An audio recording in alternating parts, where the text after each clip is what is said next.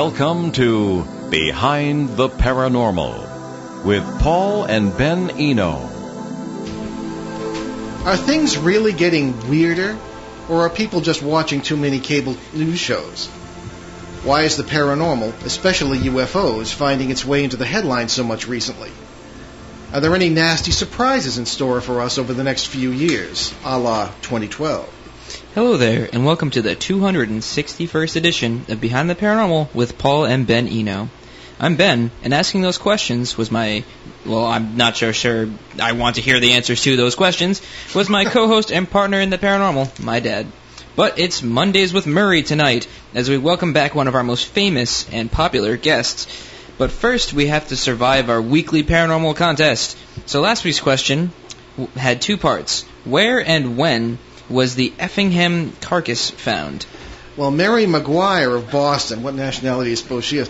Mary McGuire of Boston was the winner, and the answer was Vancouver Island, Canada in 1947. A lot of things happened in 47, didn't they, Ben? Oh, yes. The Effingham carcass was a section of a 40-foot-long creature found on the shore near Effingham on Vancouver Island.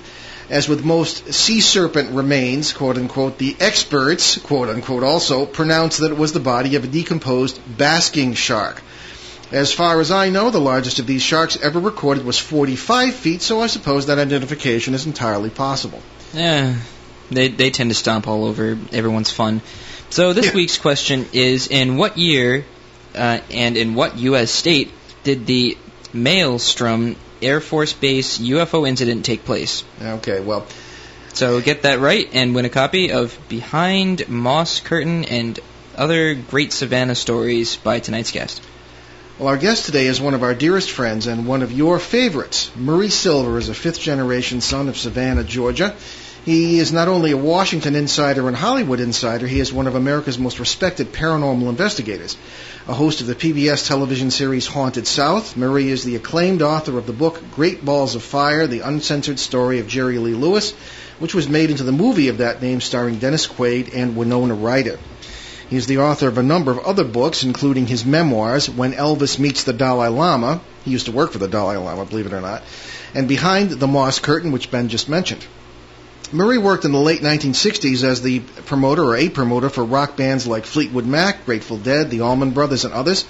While going to law school, he transitioned from promoter to journalist in the 1970s and 80s, touring with acts such as Pink Floyd, Paul McCartney, Bob Dylan, Elton John, and Peter Gabriel. On top of all that, Murray is also a publisher and a television producer with his own media company. He became a paranormal investigator and historian of great insight and depth. His website is www.bonaventurebooks.com. It's Bonaventure with two T's, bonaventurebooks.com. Murray Silva, welcome back to Behind the Paranormal. Gentlemen, it's always nice to hear your voices. How are things with you? Pretty fair, thank you very much, and it's even better now that you're with us, Murray. I just want to mention we do welcome callers on the show. Sometimes we get so involved with our conversations we forget to give you the number, but it is 401-766-1240 locally and nationally 800-449-1240. I know a lot of you love Murray, and this is your chance to talk to him. So, take it away, Ben. All right, Murray. So things have been pretty weird right now. I mean, we all can admit that everything's been very, very weird the last year or so. So what do you see happening over the next few years? Yeah, and then just take it away. Politically, paranormally, or both, or the same thing, or what? Go ahead. Well, since the last time we talked, my ongoing theme has been upheaval, pursuant to this tremendous shift that we are going through, have been going through for the past 2 years, will continue to go through for the next 2 years. It was alluded to by the Mayans. But what we're dealing with is we're dealing with the end of one great epoch of time and the beginning of another, and those things never happen peacefully. And so since we've talked last, there have been more horrific things that have happened in the news on the physical plane, the spiritual plane, the emotional and mental plane, and there's not going to be any shortage of that in the days ahead. And as far as the planet is concerned, let's start at the top and work down. As far as the planet is concerned, the next thing that is going to happen, the next shift, because now remember the physical plane works on many different levels, but the next thing that we're going to see and you'll be able to track is actually going to be a problem with coronal mass ejection. If you know anything about magnetism on this planet and the sudden explosion of magnetized plasma from the sun's corona, this is something that was not detected up until about 40 years ago. And it's because coronal ejection can send so many charged particles at high speeds to Earth that they penetrate the magnetosphere, and it protects that, which is what protects the Earth from the solar wind. But these geomagnetic storms are the things that disrupt communications and navigation systems and satellites and power grids. And this is going to be the next thing that's going to happen on this planet. We've seen earthquakes and we've seen tidal waves and so forth and so on. But the next major thing you're going to see as far as nature is concerned is going to emanate from the sun. Now, you got to remember now, the Mayans were very attuned to astrology, and they were very big into the sun. And this was one of the things that played into their prediction that 2012 was going to be a very difficult year for more reasons than one. But in any event, starting at the top, the bigger issue that's going to affect the entire planet is going to be these coronal mass ejections, which are going to, well, there will probably come a day when you will wake up and nothing is going to work because the magnetic field will be disrupted by these ejections. And that's my next major concern for the planet. On the one hand, Murray, Ben and I have talked about this before. I have an astronomer, or several astronomers recently who I've been in communication with, and who a friend of ours has been in communication with, an author who writes about the 2012 situation, Dearlon, who's going to be a guest next week, as a matter of fact. And we have heard from many different circles what you just said. They're not making it public, but the coronal mass ejections are the solar phenomenon that sends these wild electromagnetic pulses, these EMPs, out into the solar system, can do just that. On the other hand, and you can tell me what you think about this, I can't believe that utility companies and governments, or maybe not governments because they're not very organized, but utility companies are going to allow themselves to lose money by not taking some sort of steps to prevent, or at least mitigate some of the damage from this. I mean, well, how do you know they already haven't? I mean, they could have, and we just don't know it. Maybe. What say you, Murray? Well, I don't know what is being done preemptively. You can't put a very big umbrella over the planet, but the point of this is that this is what Spirit has revealed to me. And Spirit has revealed this to me in a number of different ways. Some of these visions that come across to me are truly phenomenal in that I've not had this kind of experience before, but I get these very detailed visions that I did not get in times past, and this is what I'm seeing, this is what Spirit is showing me. A lot of people are telling the same story. Well, in a way, including us. Yeah. Well, here's the interesting thing, though. I can only attest to that which I have personally experienced, and there's something going on in Savannah, Georgia right now, gentlemen, that I find even more remarkable than what has happened heretofore. We are having right now, in the midst of this horrible recession, depression, whatever you want to call it, we're having a banner year in tourism in Savannah, and tourism is going to top the best year we ever had by 2 or 3 million people. And people are, it's right now, the heat factor in Savannah has got to be 117 degrees. That's not an exaggeration. And yet tonight there will be 45 different tour companies roaming the streets of Savannah with up to 30 people in each group, and they're looking for ghosts. Now, follow me now. The interesting thing about this is that this has not only continued unabated, but is growing exponentially. We've got people coming to this town, regardless of their financial ability, regardless of what's going on in this world, debt-stealing crisis and the rest of it, the town is literally crawling with people that are looking for spirit. And yet, the typical person is not here just looking for a cheap thrill. No, what this involves now is a matter of integrity. And by integrity, I mean the fact that many of these people have come to the point where they understand their place in the world and the life they have lived, and that acceptance is allowing them to serve as elders to others and to give back to the community. And so they're experiencing this midlife crisis, which is a shift from the materialistic to spiritual, and they're asking the bigger questions, why are we here, and what is our purpose? And it is spirit that is what's turning them on, and they've come to Savannah to get in better touch with it. And there have been a couple of events that have happened to me personally in the past couple of months since I last talked to you that are more astounding than any other case I have studied or heard of. And if I was a better writer, I'd write a book about it. But in spite of all the things I have written, I don't know that I could do justice to this story, because it is truly phenomenal in every sense of the word. Well, you're an outstanding writer, and you're also an outstanding speaker. Here you go. Tell us about what happened, if you can. Well, gentlemen, this will be right up your alley. Now, pardon me if this takes a couple of minutes to download you, but I promise you it's worth the story. I was doing a book signing a couple of months ago, and two women approached me. They were from New Jersey.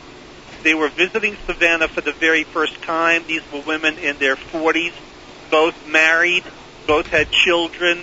Their husbands owned their own businesses. These women had come to Savannah because they'd heard a lot about it, always wanted to visit here.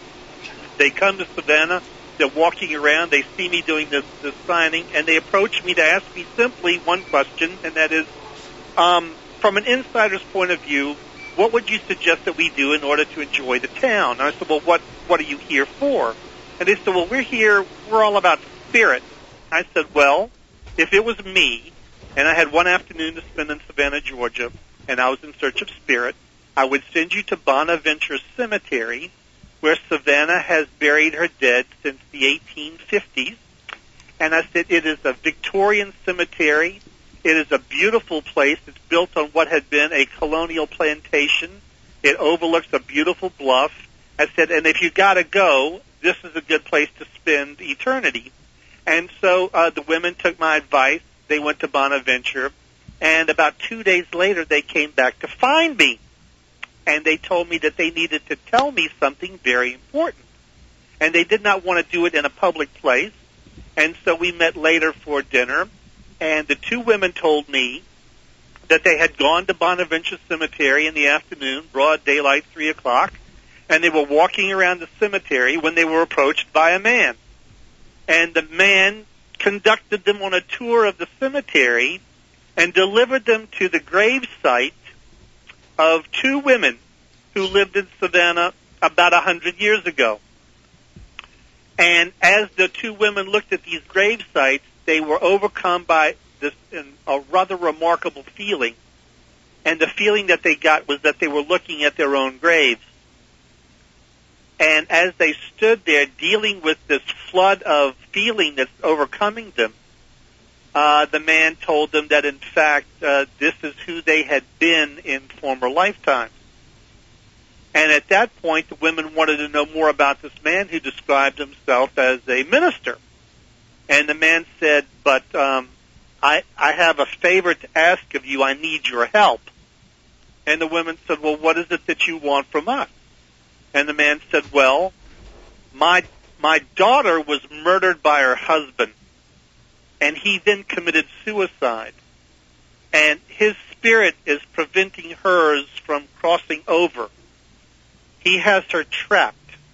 She needs to cross. He will not allow it.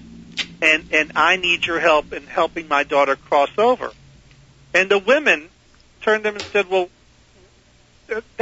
we don't know how are we supposed to do that, sir? And he said, well, you go back and talk to a man that you just met 2 days ago, the writer. Go back and ask him, and he will help you. And before these women could ask him any more questions, Paul and Ben, the man disappeared. And by disappeared, I don't mean he ducked behind a tree or got in his car and drove off. He simply dematerialized in front of them. And the women came back to tell me that they had encountered this, had gone through this, and they were confident that they hadn't lost their minds because these two women had experienced this together, and they appeared to be very sane and rational women to me, and they said to me, listen, you've got to believe us. We swear that this is true. And so the women after telling me this story, they said that this preacher, this minister, said that we're supposed to come back and talk to you. He needs help with the spirit of his daughter. So in any event, they gave me the names of this minister, and they gave me his daughter's name. And these two women then the next day went home to New Jersey, and believe me, they were anxious to go. And I began to do my research into the lives of these people and into the lives of the two women buried in the plot that these women had encountered and thought they had discovered their past lives. And it turned out that there was a case 100 years ago in Savannah, rather well known, of a prominent lawyer who murdered his wife, committed suicide. They're buried side by side at Bonaventure Cemetery, and that the name that the minister gave these two women was the name of the man who was the father of the woman involved in this murder-suicide. So I did my research and found out that everything these women told me was true. And after finding this out, I reported back to them. I said, well, this is truly remarkable. This is utterly remarkable to me. I said, now, ladies, I've heard a lot of great stories in my lifetime. So far, this may be the best one yet. Are you aware that those women contacted us? Well, I told them that I wanted them to contact you because I thought that, first of all, Paul, I got to tell you something. I began to have my doubts about these women. I didn't know if they were having me on or if they were, I didn't know exactly what their agenda was. But the point, that's the reason why I told them, first of all, I wanted to talk to you about a couple of issues which we'll take up in a minute. But I wanted to finish relating what happened next. Sure. Wait. When did this happen to you? Why didn't you tell me about this? Well, I'm sorry. Well, I know. Well, you handle some of the emails. We get so many. We get thousands of emails, and I handle some. You handle the other. You don't even tell me anything interesting. Well, I'm sorry. All right. It's fine. I don't really care. I just want to bust your chops. Put Dad on the spot here. It was a couple months back. I'm sorry. Go ahead, Murray. What happened next was that Diane, who this woman is a wife, mother, school teacher, and Diane is one of these women coming to Savannah who says that their psychic abilities are becoming stronger and stronger these days, and they don't understand it because heretofore they had none. And Diane then, as I reported back to her what I had discovered, Diane said to me, she said, Murray, I continue to get these visitations from spirit, and this minister is pleading with me that you've got to go and do something.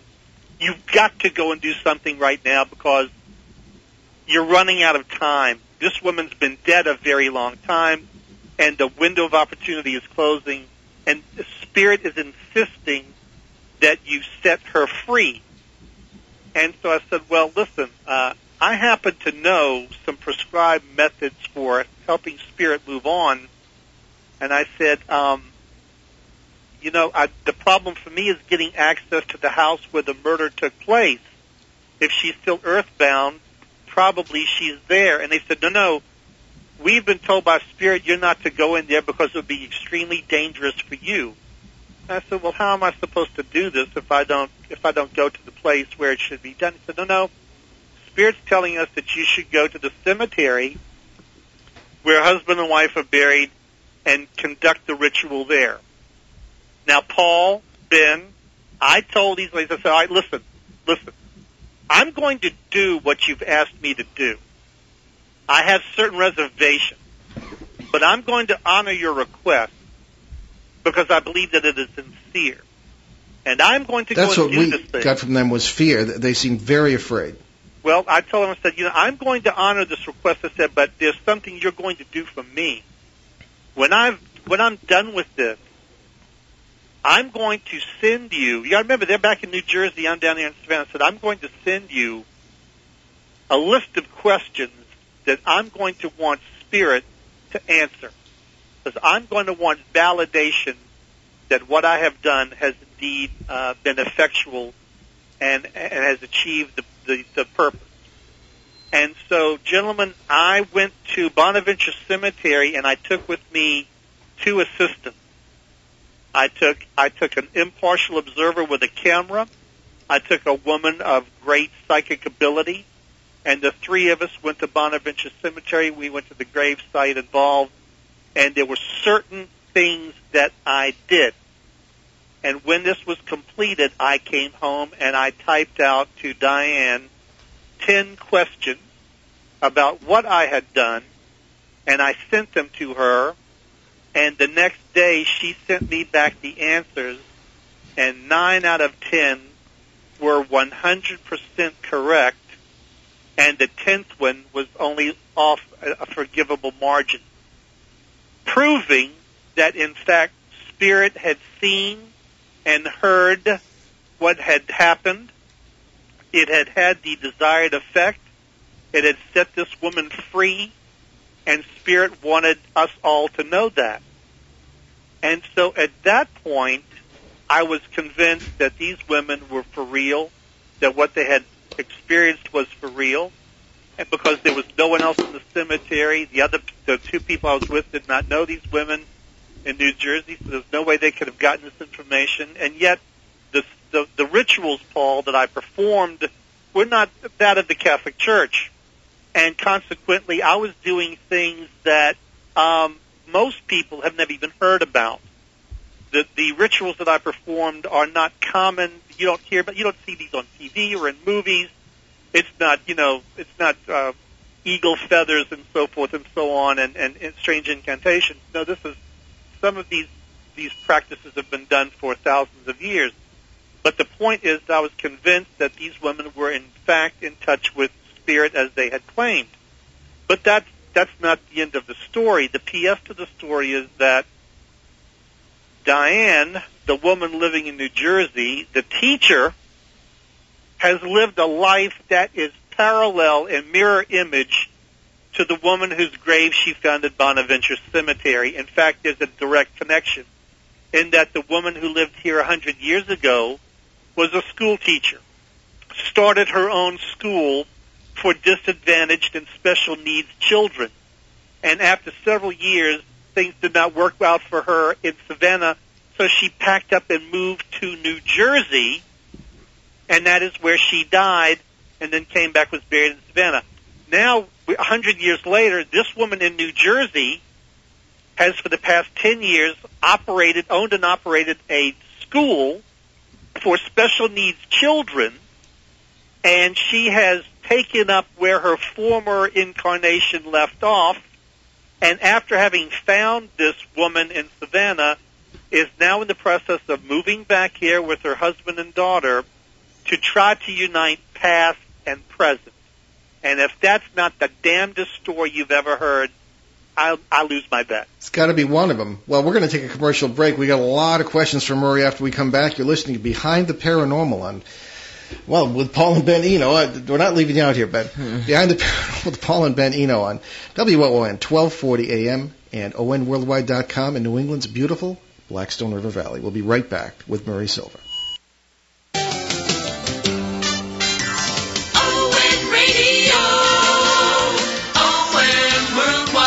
Saludos amigos. Well, you asked for me and now you've got me. Now you can hear me, Vic Ramos, and my friends on my bilingual show Saturday mornings from 10 a.m. to 12 p.m. in addition to my Friday night show. Can you believe it? It's like Saturday morning cartoons all over again. Wake up and tune in. ON Radio. ON Worldwide.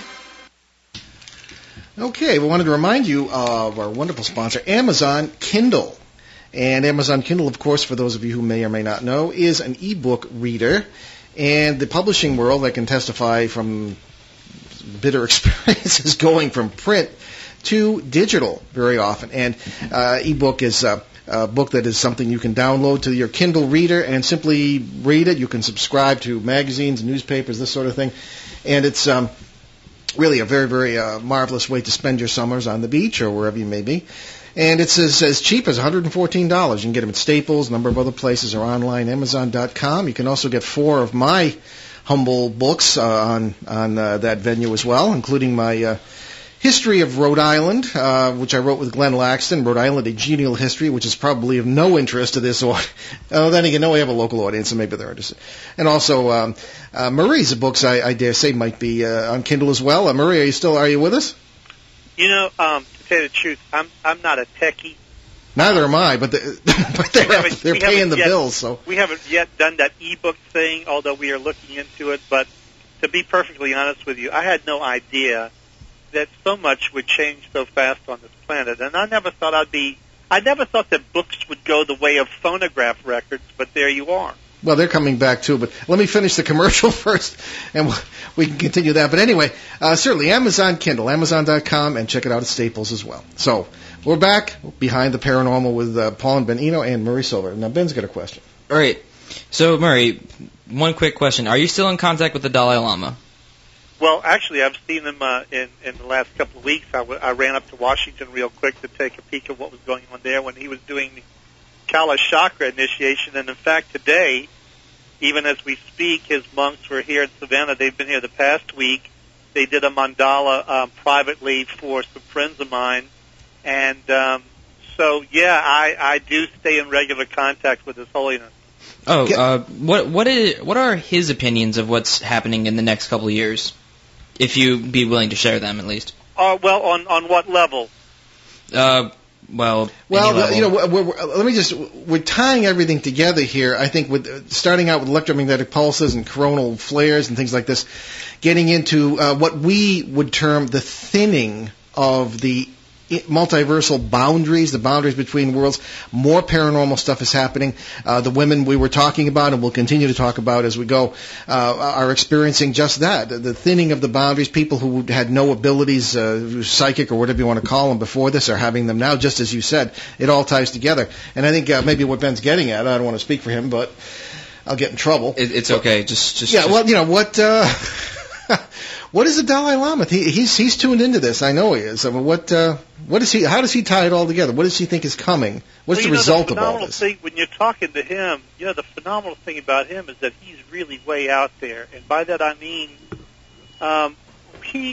we once had a conversation about aliens and the possibility of aliens. You and the Dalai Lama. We were talking about what the possibility of aliens were and so forth and so on. He said, well.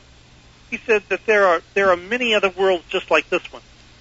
And he said chances are you've lived on them in past lives. And he is of the opinion that it is quite possible for spirits to live in these different planets and to live different lives on different planets. And he said this is how great breakthroughs come about in civilization. For example, you know, there's got to be a way that man, if you look at the evolution of man in the last 10,000 years and the quantum leaps that he has made, there have been such quantum leaps that it's very hard to explain in just normal terms of evolution. And so consequently, His Holiness believes that it is quite possible that there have been this constant influx of alien spirit or spirit that has had alien lives come into this world. You know, for example, the Einstein. Come into this world, the Michelangelos, the Leonardos, they come into this world and they move mankind forward. And so that's why His Holiness says, if this world comes to an end, no fears, no worries, there's plenty more out there just like this one. So he has a rather unique take on the end of the world in 2012. He laughs at the suggestion. He says it doesn't matter. If this world comes to an end, believe me, there's plenty of others out there that you can take residence in. And I don't think I've ever seen or heard that explained anywhere else, not even in science fiction, but that's His Holiness's story, and he's sticking to it. Well, you might have heard it explained by Ben and me on Coast to Coast on May 16th. We got 3,000 emails because of it. And George Noory was horrified that we weren't upset about it. We said essentially, they said plenty more worlds there. Well, he was more upset with me than he was you. Yeah. Because you're, like, older than I am, obviously, because I'm 19, you're 58. Well, he knows you better than he knows me. Well, yeah, and he was like, how are you not afraid of this? And you have George so much is a sweetheart. But, you know, anyway. For. Well, let's get back on track here. I think that's incredible and very true, and I think a lot of people are on the same wavelength because of this. But I want to get back to the cemetery here, so to speak, and finish our conversation about that, Murray. Can you tell us exactly what rituals you performed and what tradition they were from, or would you prefer not to say? Well, yeah, I don't mind sharing with you, Paul, but I'm going to tell you exactly what I did, and I'm going to tell you the reason why I did it. My job was to set earthbound spirit free. And so consequently, what I did is I used a couple of things that I knew to be personally effective, but also things that are universally so. So what I did was, one of the questions I asked Spirit was, all right, what prayers did I recite? And the answer that came back to Diane was that the language that I spoke was rather unusual, ancient. It was not Latin, and it wasn't Hebrew. And, in fact, it was Sanskrit. And so I said some Sanskrit prayers that I had learned from Tibetan Buddhist monks who are expert in these matters of spirit and and helping spirit move on. And so I was reciting, first of all, prayers that I'd gotten from them. The other thing that I took with me, and Spirit had seen that I had sprinkled earth elements on the grave, one being sand and the other being water, but they said this holy water was different from Catholic holy water. And what I had with me was water and dust from the Yamuna River in India, which for 10,000 years has been used for rituals to break the bond of spirit on earth. I had this material because a dear friend of mine, who is Hindu, I had consulted him because about a year ago in Savannah, a Hindu man was murdered in a robbery. He owned a little convenience store. He was murdered, and he was haunting the shop where he died, and I wanted to help him, and I wanted to help him in his sacred tradition. So I contacted this pal of mine, and he said, listen, Murray, this is what you do. I'm going to send you the water from the Yamuna, dust, and a Krishna prayer that you recite. He said, use this, and it will cleanse the area. It will set spirit free. So I took these materials with me. I took white sage that I had gotten from some Indians that I know, and I burned white sage. I sprinkled the dust and the water from the Yamuna. I said prayers both in Sanskrit and in Hindi. And I did the visualization, and I gave instructions clearly to the man that he had to release his wife and that he should also take the same trip with her, and that they should, and I also want to quickly interject here that in the prior week before doing this ceremony out at the cemetery, gentlemen, I had 2 deaths in my family, and they were buried 100 yards away from where I'm doing this ritual.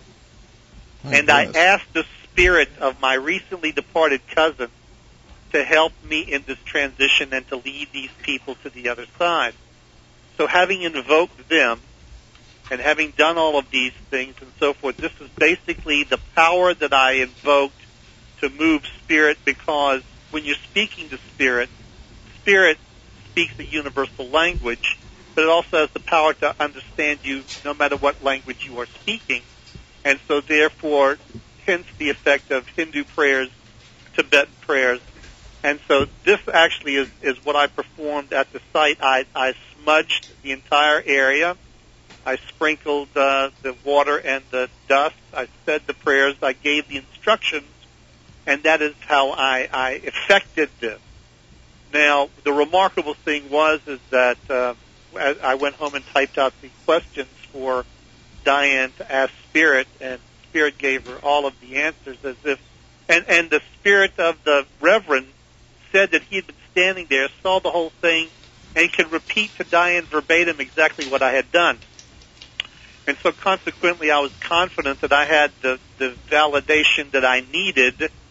But one of the things that I wanted her to speak to you about, Paul, because of your experience going through the process of becoming a Catholic priest and dealing with exorcism, I wanted you to listen to what she had to say to get your impressions of what she was dealing with, because from time to time, some of the visitations she gets are truly horrific. Yeah, and I wasn't sure if she was dealing with parasite, and I know that you've had a tremendous experience with this, and so I thought that you would be invaluable with helping her understand what it is that she is in contact with. So I wanted to get your impression from her and the conversation that you had with her. Okay, well, she wrote it, and she mentioned you, and that she had been dealing with you, and I was not aware that you had suggested that she contact us, but I was, very pleased that she did. The story that she told was not unusual. I often hear stories such as this, and the request certainly for prayers or some sort of spiritual help for someone who had passed is very, very common naturally. But even the reincarnation belief and the story that this perhaps had been her life in a previous existence was a common theme as well. However, I was struck by how upset she was and how somewhat confused because she wasn't used to this sort of thing. I mean, most people aren't. So I wrote back tried to put in a gentle and comforting way our point of view of what this is. And we generally think, Ben and I think in very different terms from the usual spiritualist approach. But in a way, I suppose we're saying, in a way, maybe in a multidimensional way, what everybody thinks anyway about this.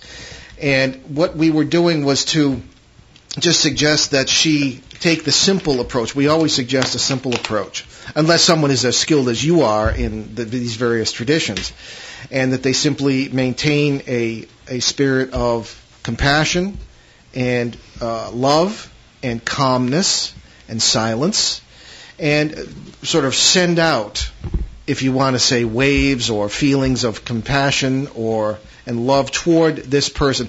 That never hurts anyone, no matter what this is. And we find sometimes that if it is not what it claims to be, which is very common as well, and that it is a parasitical entity and not really somebody who is beneficial, then that love and compassion will often repel the evil. Almost always will. And that's essentially what I told her. She was a little confused at first, but I told her again that this is essentially what it was. Keep it simple. And as you say, this seems to have been accomplished. Whether what I told her was relevant or not to that being accomplished, I don't know.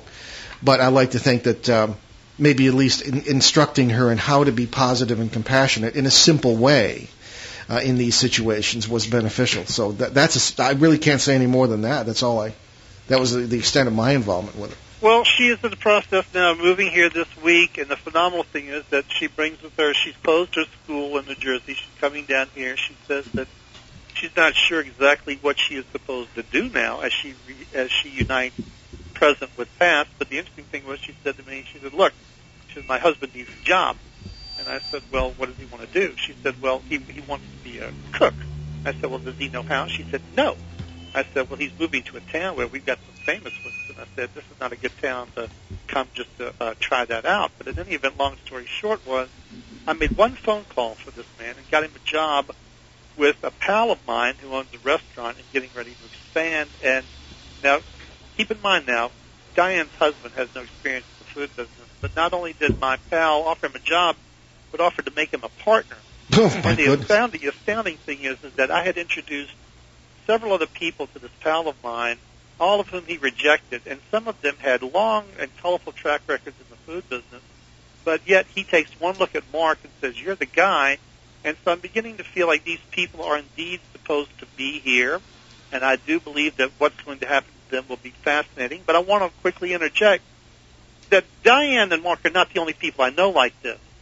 There are a number of people that I have met through the last couple of years that have moved to Savannah blind, and very quickly they find the job of their dreams, the home of their dreams, whatever's been missing in their lives up until now, they find it here, but it's only because they are now in touch with and in pursuit of spirit. And once they put spirit first, once they put that as the forefront, then spirit kicks in a way in which I have never seen happen anywhere else or quite to this extent, but it's truly phenomenal to me that it continues, and it's getting stronger, which indicates to me that and to tie it all up, gentlemen, I think the reason we're seeing this proliferation of spirit is that spirit is keenly aware of what's going on this planet on all of the different levels, and spirit is trying desperately to help us through it. Desperately to help us through it. I think you're right, but I wanted to point out one thing about something. But Ben, did you have anything else before I do that? No, go nuts. Okay, well, I want to put it that way.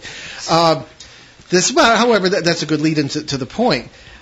I've sometimes found with the reincarnation thing, and we believe in parallel lives, not past lives. Time doesn't exist that way, but it's at 6 of one, half dozen of the other. Right. I very often find that people, and I've seen this, can get morbidly wrapped up in the other life. All right, and I'm sure I'm not pointing out anything you don't know. This is for the benefit of the listeners, but people need to keep their feet on the ground and do what they're supposed to do, and do it with love in their hearts, and that's what really counts. I would just warn people. Yeah, we all have these other lives. They're all over the place, everywhere, every when, in many forms. We're a very big personality, each of us, and altogether we're an even bigger one. Just be kind of where you are. You're here for a reason, and you're in your current consciousness for a reason, and use it as best you can.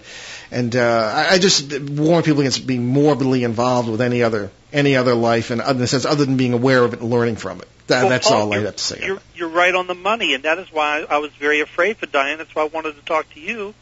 And I told her, Diane, I said, before you take up this life that ended 100 years ago, I said, you better find out how it ended. Yeah. And you better find out what unresolved issues there are. I said, else you stand a better chance of repeating it rather than carrying on and going forward. So consequently, that was my initial concern for the woman, is that, like you say, to develop this morbid interest that would simply cause her to repeat and not move forward. And so, but the thing is that she says that the pull to come back to Savannah is inescapable, and she is compelled to return here to face whatever uncertain future she has. She just feels that once she is here, she's where she ought to be, and she's going to hopefully sort it out and make some progress in this lifetime. Yeah, I can respect that. I wanted to move on a little bit to UFOs. We try and tie it all together on this show, as you know. Various phenomena really sometimes have the same sources and maybe the same purpose. There are just as many UFO sightings in the headlines now as there are people who are experiencing these things for the first time, whether it be the psychic abilities or whether it be visions or, one thinks of Joel, old men shall see visions, young men shall dream dreams, And I just wonder, what are your thoughts on the UFO thing as part of this?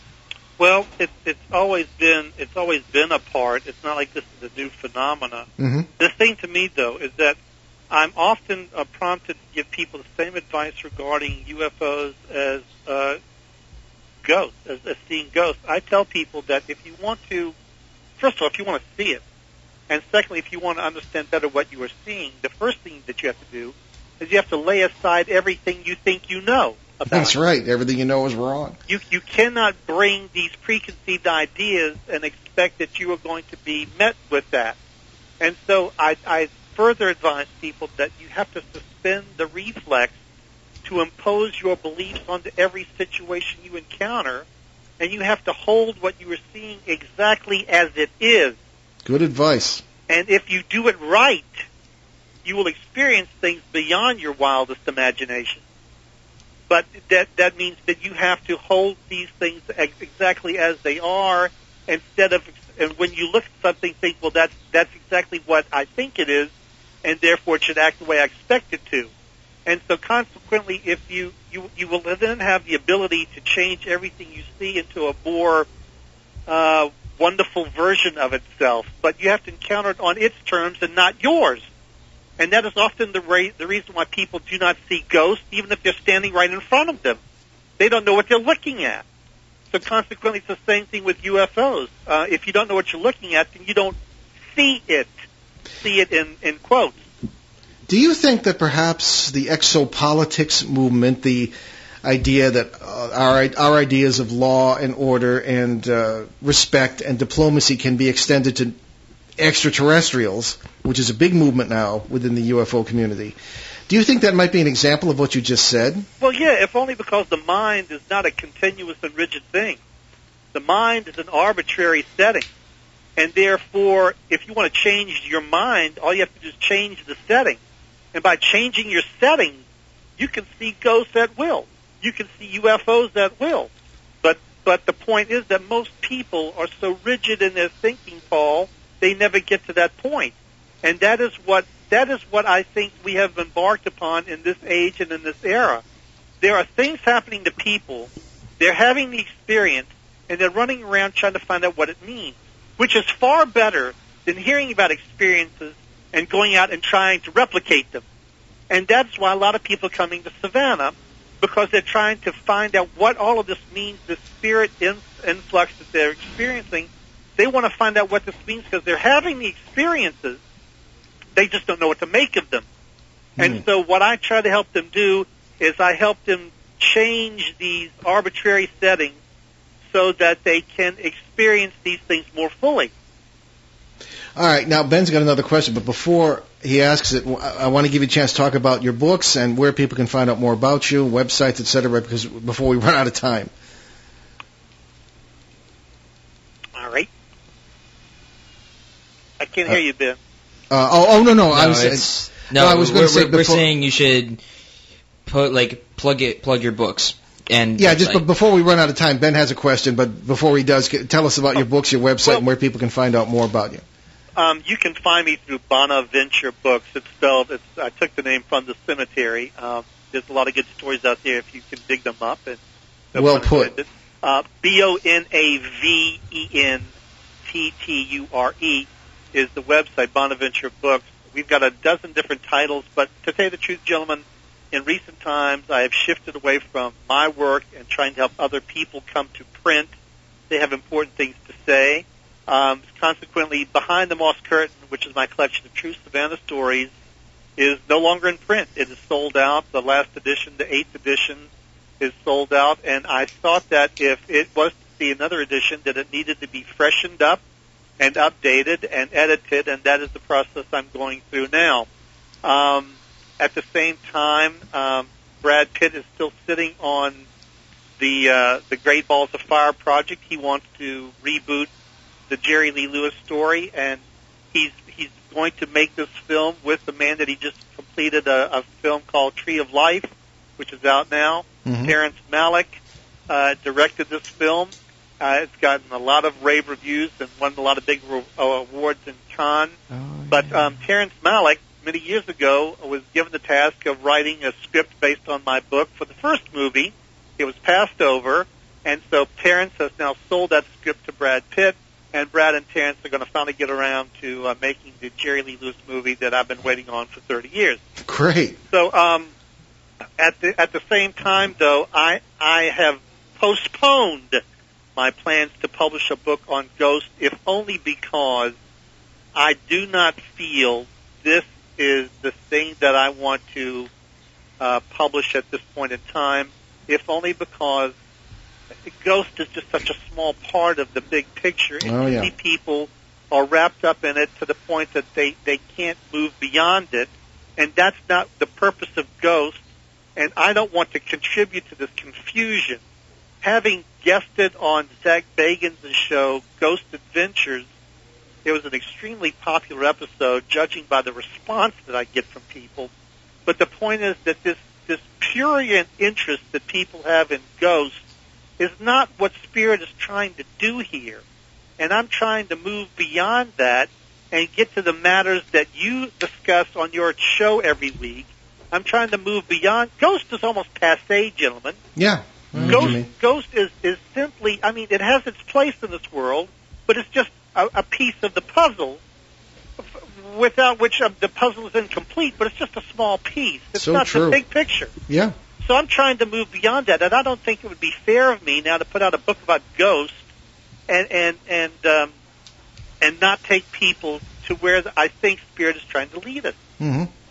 Well, Ben, that talk of Hollywood leads right into Ben's question. I was just going to make a quick comment, because we were talking about exopolitics before. I've never actually said this on the show, but I think it's just completely ridiculous, the whole concept of exopolitics. I've always wanted to say this to the guests, but I never had the gumption to say it because they were really nice people, and I was like, well, they mean well.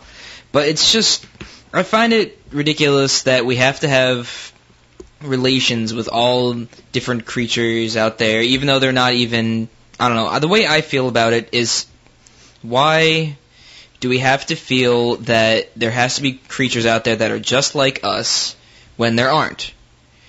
Because it's just, they're looking for life in all the wrong places. Yeah.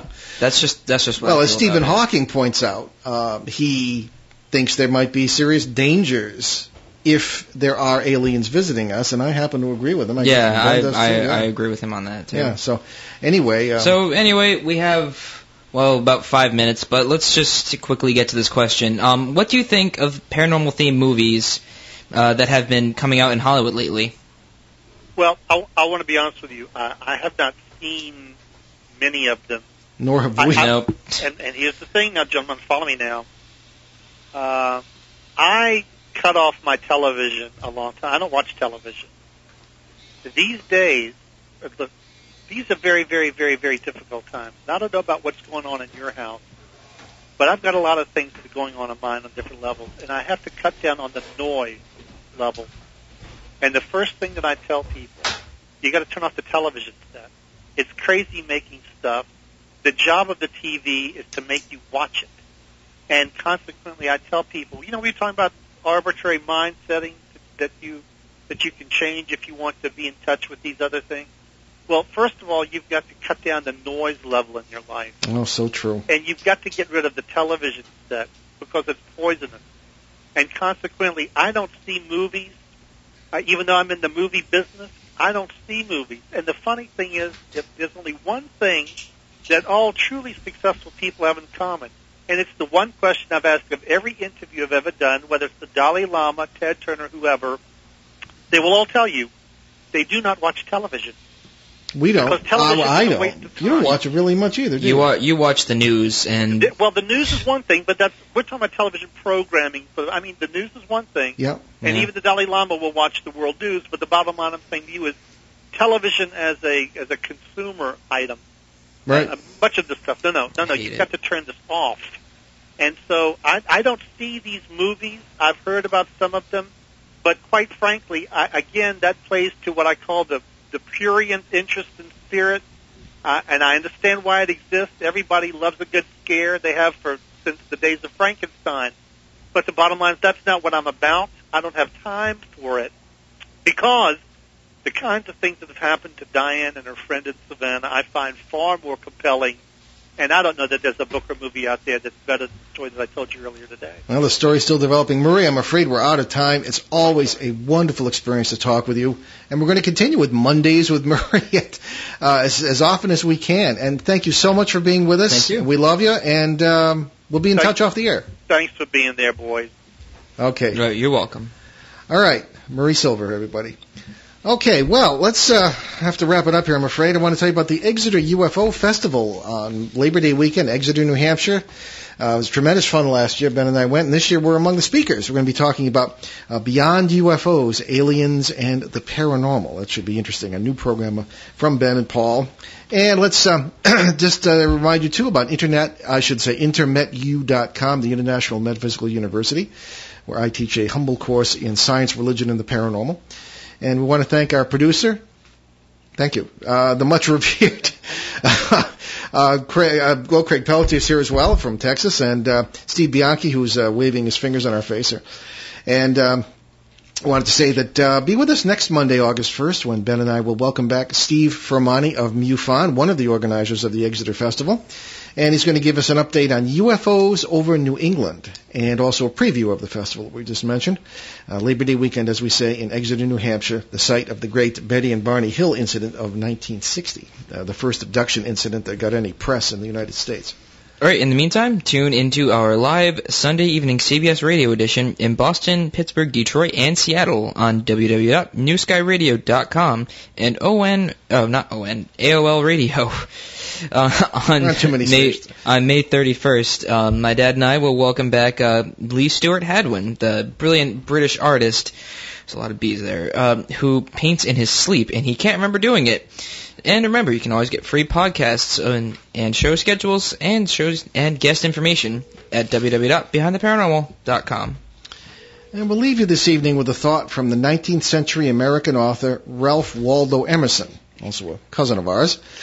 Quote, "Though we travel the world over to find the beautiful, We must carry it with us, or we find it not. Thanks for joining us on our great cosmic journey, and we'll see you next time.